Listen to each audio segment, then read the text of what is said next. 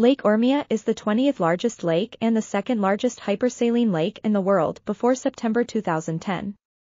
It is also the largest inland body of saltwater in the Middle East.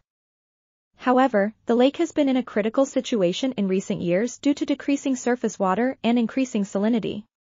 To address this issue, this study modeled the spatiotemporal changes of Lake Urmia in the period 2000 to 2013 using multitemporal Landsat 5TM, 7, ETM+, and 8 OLI images.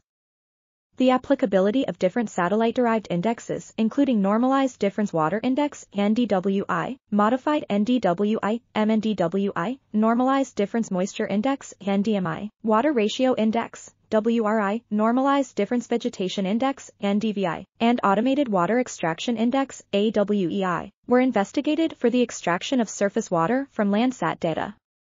Overall, the NDWI was found superior to other indexes and hence it was used to model the spatiotemporal changes of the lake. This article was authored by Komeil, Rokni, Anuar, Ahmad, Ali, Selamat, and others. We are RTCLTV, links in the description below.